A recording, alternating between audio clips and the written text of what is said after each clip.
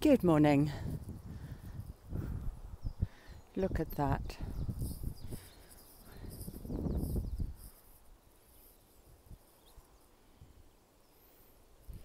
I just had to shout at my husband to stop because he was driving further and further away from home. And I'm like, stop, it's going to take me 45 minutes to get home. So he was like, no, it won't. You walk. He was telling me how quickly I walked yesterday. I'm like, you weren't there. Anyway, it is a beautiful spot to be dropped in. And yeah, can't complain about the view, can't complain about the situation. We'll just see how long it takes me this time. Yeah, so little walk, we walk together. Colin and I just finished watching the series Escape the Matrix by David Icke, and in fact we subscribed to Gaia.com particularly to listen to that series. It was 13 episodes, and it's I think, well, it's good because it builds up. Obviously each episode builds on the other, and then the final one is really good because it's about realizing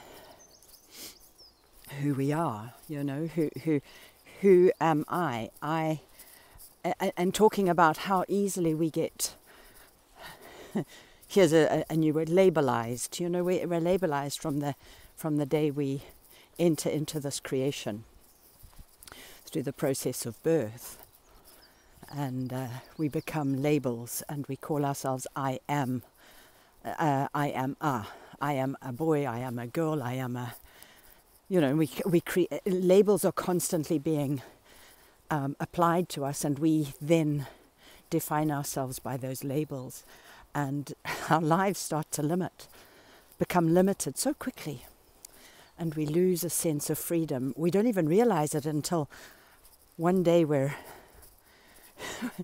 just there, and we're like feeling constrained or imprisoned or small or whatever it is, and it's partly society's, you know, doing, but we have subjected ourselves to it.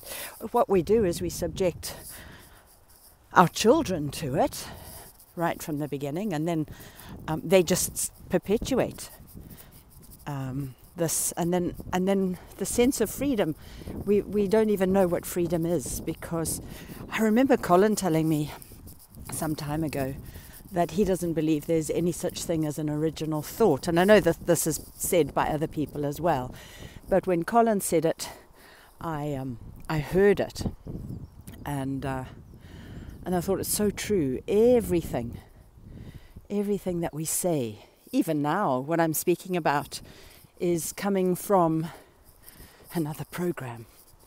Yesterday I talked about changing the program. And we get to change the program for ourselves.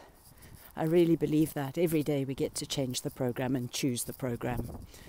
And some time ago I decided to start living in the present moment, because the past is done. You don't go back to it. The future is not here. It's an unrealized possibility. But what I have, what you have, what we all have is right now. And right now I have this moment. And I'm sharing this moment with everybody. And isn't it glorious? Isn't it beautiful? What a wonderful creation this is. And I am just filled with gratitude and wonder, and sharing it with you, and wishing you the very best of days. Lots of love. Bye.